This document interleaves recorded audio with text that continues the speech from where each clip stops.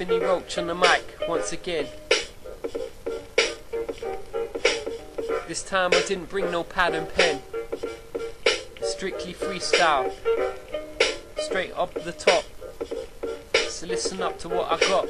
Rap isn't dead, but real rappers are. Nowadays all they talk about is jewelry and cars, pussy and paper and the pockets that they filled, pistols that they cock back, people that they killed. But this isn't real and this isn't true. They bullshit just to get rich off of you. They fight and they feud to see who's the greatest, attacking each other to put their name in the papers.